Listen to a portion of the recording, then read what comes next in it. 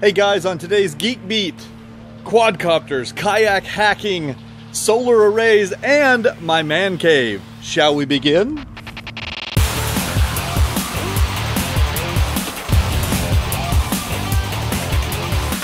Today's episode of Geek Beat is brought to you by Lumosity. Hey guys, okay, I'm going to give you a bunch of updates. Now, a couple of things before we get started. First of all, Dave Curley is out sick today. So you guys like tweet him or something and wish him well or tell him to die or something. Get back to work so we can edit these videos. I am shooting this entire video on my Samsung Galaxy camera, which I love. It's awesome and very versatile. So you guys will see how we can do that. But I'm going to shoot it, I'm going to edit it, and I'm going to share it with you guys. So today it's all about updates. My normal thought is I like to give you a little teaser and then I like to wait until the story's fully baked.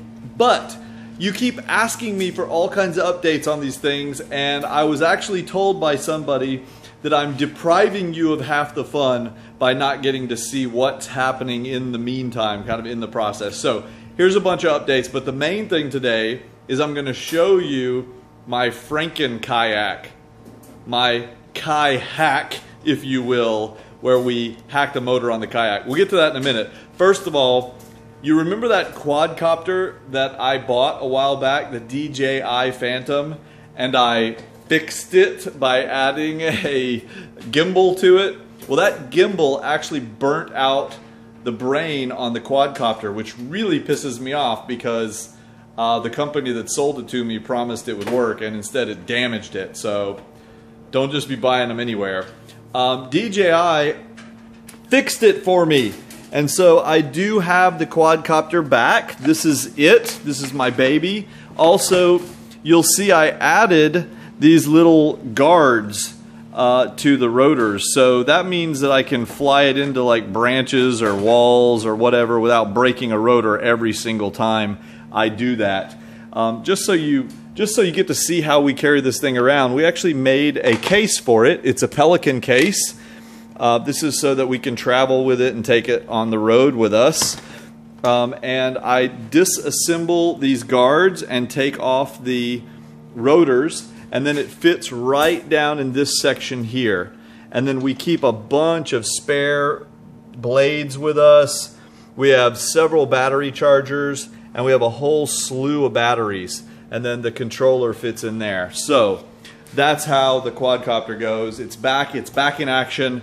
DJI is actually working on an official gimbal for it, and they promised me to send me one as soon as it's ready so I can share it with you guys. That will give you steady video while it's flying around. Instead of having the camera tilt like this when the camera's flying, as the camera goes sideways, as the quadcopter goes sideways, the camera will go the opposite way to keep it nice and level. So that will be cool. That's what I was trying to do before. It didn't work out so well. Anyway, let's get on to the big update of the day. The kayak. Here it is. It's sitting here on my welding table because that's a good spot for it. But what I want you to see is it's got a motor on it now. So let's talk about how I did that. First of all, this motor is a Minn Kota motor. This is a 30-pound foot of thrust motor. It mounts onto boats by this simple clamping unit right here. We just loosen these up and this whole unit will just come right off so it can be put away. Now here's what I did. So the kayak obviously isn't usually made for a motor, but that never stopped me before. What I didn't want to do though was put all kinds of ridiculous holes in this thing, especially because, I don't know, maybe if we wanted to sell it one day or something, people aren't going to want that. So I was looking for a way to essentially keep it stock, but still get this motor on it. Here's what I did. First of all, down in the sidewall, top of the kayak, what do you want to call it, I mounted these little pieces that you see this PVC piece sticking up out of. That, believe it or not, is just a fishing pole mount. You can get them at Academy Sports or whatever sporting goods store, like 12 bucks, okay? And they're made for kayaks because people go fishing and they want to take a rod with them. So this thing, you basically, if this white PVC wasn't here, you'd just have this pointing the other way, and your fishing pole rod would stick up out of here so that you can, it'll hold your poles. So what we did was I got 2 of those. As you can see, we got 1 on either side, and I've happened to find that this size of PVC, which is about 2 inches, I think it's just under, I got it at Home Depot for about $2. I bought a 2-foot piece of it, and I cut it and fit it down in here. I drilled a couple of holes through it, passed some bolts through there, and I got a piece of 2x4. Actually, I'm lying. That's not a 2x4. That was a 2x8, and I ripped it down to a shorter size because it's nice and thick and strong, and I just did it. So I got this board, and I trimmed this in so it would be at the same angle. As you can see, I've got some little wing nuts on here so I can remove this to carry it around with me. And that's it. So that gives us, that solves half the problem. Half the problem is, how do we get the actual motor mounted on the kayak? Well, that's how to mount it on here, because it gives us the platform, and then we screw this on, and now we've got a motor that we can turn and, you know, have mounted. The other problem is we need power. Now this is actually a bigger problem because we don't want to be getting electrocuted or doing something stupid. So that's more complex. Here's what I did. First of all, I bought a little 2-piece kit to create a plug so that I could remove the kayak whenever, the motor from the kayak whenever I wanted to. So I cut off the cable on the Minn Kota trolling motor, and I put this male plug on it. I also got this female plug, which I had to cut a little hole in the kayak and mount this here. And now what I do is I just take this piece, plug it in, and give it a slight turn, and that's it. It's locked in. So that's locked in. This is all waterproof. It's made specifically for this purpose, so I don't have to worry about getting water on it at the lake. Now, this piece underneath has some wires, and they run underneath here and all the way underneath where the seat is, and they come out over here.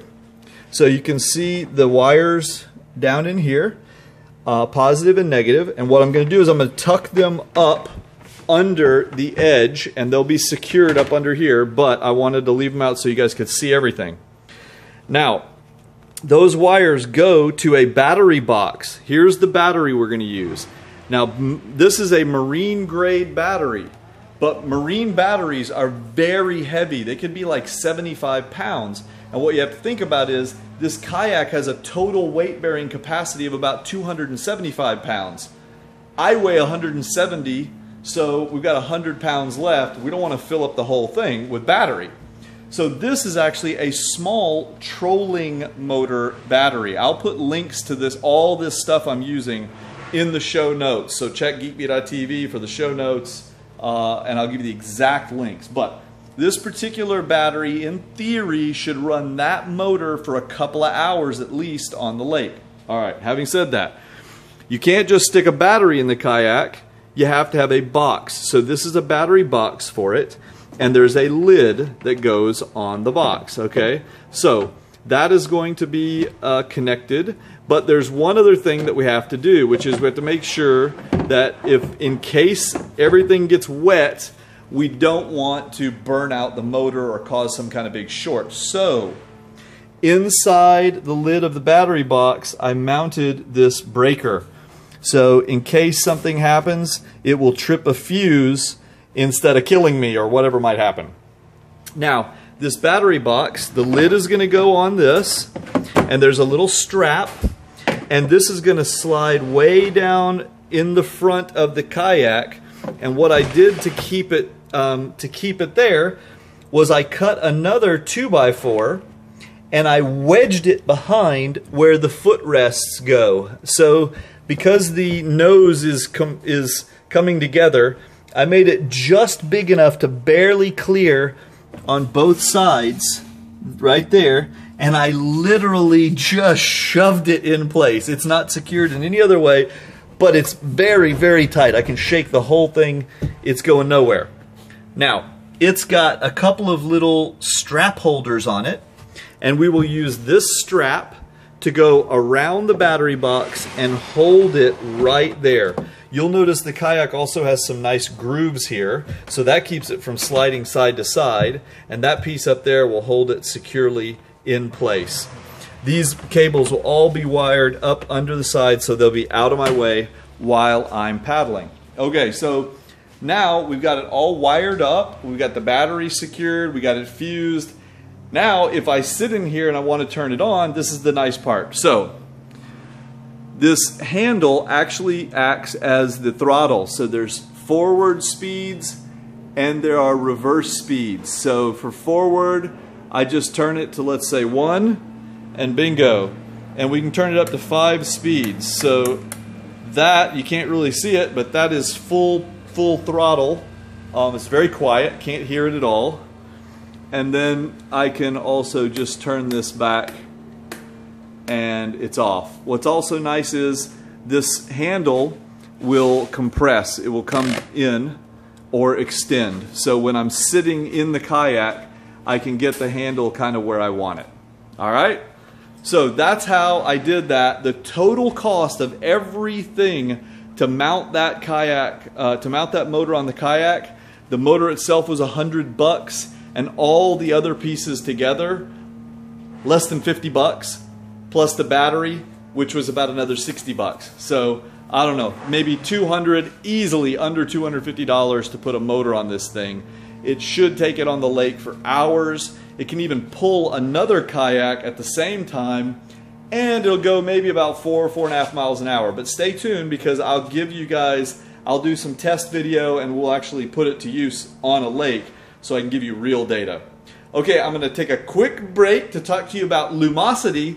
Then when we come back, I'm going to show you updates to the man cave we're standing in, and you're going to get a first in-detail look at the solar array up on the roof. Be right back.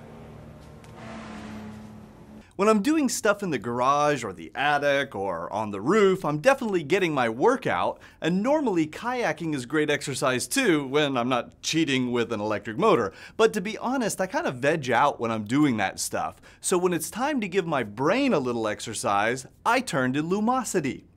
The brainiacs behind Lumosity have taken a bunch of neuroscience-based training and converted it into fun games you can play to train your brain and give you improved memory and a better ability to focus your attention. It's easy to set up a free account and build a customized training plan. Just head over to lumosity.com/GeekBeat and give it a try. 2 to 3 sessions a week, and you'll see the same kind of brain improvements that you get by exercising your body 2 to 3 times a week. Check it out, lumosity.com/GeekBeat. Hey guys, okay, so the last time you saw the outside of my house, we were working on building the garage extension, and we were just getting started with the solar array that was going on the roof. So now I want to show you where we're at. All of our construction phase is finished. I actually have the garage, it's ready, but what I'm trying to do now is finish out the inside. So let me show you what I mean by that. This is the garage. So it takes a second here for the camera to adjust, but it's a big garage, okay? It's almost 1,200 square feet of garage space, so it's big. Now, let's talk about how it's arranged. Over in here, there are shelves and stuff, and what I do is I keep all my components, all the tools and things that I use. So obviously I've got a lot of different saws. It depends on what I need to saw, whether it's wood, whether it's metal, whether it needs to be portable, whatever. I've set up a little power stand here so that I can recharge all of my batteries of different devices, and that's the charger for the battery for the kayak, and I can flip the whole thing off with one switch over there. So I try and keep everything nice and organized. I've got stuff up in boxes, and there's more shelves over there. Some other time I'll tell you why this goes back and the doors are inset, but not right now. That's a secret for later. However, let's keep going. So what we did was we had all the walls finished off and all the ceiling finished off. So this garage is actually just as nicely done, if not nicer, than the inside of a house, especially because the walls are not textured, they're flat finished, which takes a lot more work. That is part of the solar system. We'll get to that in a minute.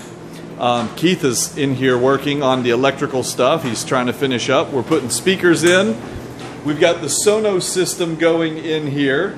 Now, we're coming over here to check out my special part of my garage. This is the part I really love. This is the area that I built specifically to be kind of the work zone. It's a wreck right now, ignore that. But you see it's all kind of, there's a corner that's offset back here. And I've got all kinds of tools going in. So this is a big industrial grinder. I can show you guys how that works later. I got my giant compressor. I got my big welders. That's a MIG welder. That's a TIG welder. They're big daddies. That's my milling machine right there. I've also got a little lathe over here. I've got a drill press. We put shelves up here on the walls. And then you'll notice there's a big gap in the corner. But also notice that in that gap there is Ethernet, coax, and a bunch of plugs. Why is that? Well, that's because we're going to put a flat screen TV and a sound bar. So if you guys recall back when we were at CE Week, we interviewed the folks from Bello Digital and they showed us this sound bar mount, which I can't wait to check out. But it lets you mount a sound bar with a TV on a flat panel wall kind of thing. Well, what I'm doing is this flat screen is a ceiling mount. It's not a wall mount. It's going to be mounted up here in the ceiling, hanging down, and kind of in between where the corner of this is and the corner of this is. So it'll be hanging above the air compressor and have a sound bar because, as you can imagine, it could be really loud, and this is a big garage, so we won't be able to hear the TV if we're over in one area and just listening. The sound bar will give us the power, and since we have 4 plugs up in the corner there, we can power the TV, the sound bar, and what else? An Apple TV, a Roku, we can mount all kinds of things to it. So that's the good news there. Now we also put a ton of lighting in the garage because I don't just work in the day, sometimes I work at night. So over the workbench area here, we've got 8 feet of lighting, and that's got 4 rows of light bulbs in that lighting. There's more lighting over here, over there. There's almost 90,000 lumens worth of light in this garage when it's all turned on. So that's good. Another thing that we did were 220 volt outlets everywhere. I've got like, I don't know, 6 or 8 of these in here. There's one, there's one. Those are what I need to power these big industrial kinds of equipment. Also, over on this side, in front of the biggest garage bay, we put a couple of more 220 outlets so that we could ultimately hook up car chargers here, electric car chargers.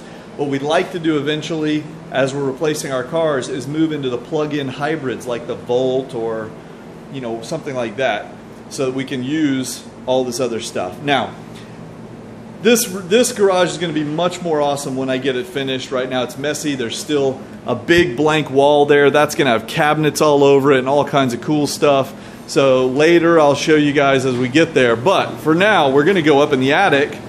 And one thing I want you to notice is we put a whole house attic fan in the garage because it pulls the air through the garage. Instead of having all this standing air in here, it draws it up through the attic. So we're climbing up into the attic. The ceiling is 10 feet tall, so we're kind of way up here now. But in the attic, we've actually got a completely finished space. So all the flooring here is decked out. We have lighting in the attic, and believe it or not, we have 110 volts outlets in the attic. So we could do things like turn on this blower and get even more air circulation through here. One of the things I'm also doing is putting in little shelving units like this so that I can store stuff up in here and maximize my space. The ceiling is kind of low. It's only about 4 feet of space, but as you see, I've got a lot of storage area for all kinds of stuff. It's basically half the garage up here is floored in. But notice all that lighting? Well, that's coming from the hatch I put in the roof. Yes, folks, that is an industrial grade hatch in the roof that allows us to climb right up onto the roof from inside the garage. So now we're up on the roof. One of the benefits of this house we have is that it has a flat roof. Unlike the neighbors that have a pitched roof, it's kind of hard to do things there, but ours is flat. We can walk all over it, and we can put big time solar panel arrays on the roof. So here's your first look at the finished solar system. That sounded funny, solar system. I'll give you guys a big update coming up on this, but what you should know is this is a ballasted system. That means it's not bolted to the roof, it's held down with weight. So these panels are on a little framework that holds them at the right degree this way, and there's a bunch of bricks essentially holding them in place. That's 39 panels that generate almost 10,000 watts of energy, and it all comes out as DC current, not AC, which your house uses. So we'll get to that in a second, but those 39 panels are on 3 different braking kind of switches, and we can turn them off right here with these big old breakers. Like if I shut that down, we lose 1/3 of the solar array for each one of those. So we'll go back down and I'll show you how we convert it to AC. Okay, remember I was saying that all the current that's being generated by those panels is direct current, DC current, but we need alternating current in the house to charge things up. These 110 outlets in the wall and the 220 outlets are AC current. That's where the Sunny Boy comes in. This is a big power inverter.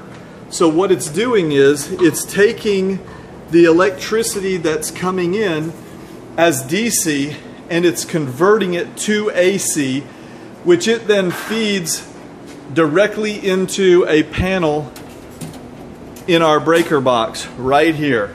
Warning, that's the solar panel system right there. So it's actually really hot. When you touch it, it's hot. I guess because it's generating a lot of power right now, our house at this moment is running solely on electrical power from the solar array. Also, we have this little thing here called the Sunny Web Box. This is what gives us stats that we can check through the web browser. So that's it. All right, guys, I showed you how to hack a kayak. We took a look at the man cave. You saw your first glimpse at the solar system, solar power array up on the roof. We're going to be back with more Geek Beat next week, but I hope you guys enjoyed this little tour. Please give me comments, give me feedback. If you have other ideas for cool things that I can do here to my garage and to any of this stuff, let me know. I watch that and I will implement them if it's good stuff. Give us a thumbs up and I will see you guys later. Bye-bye.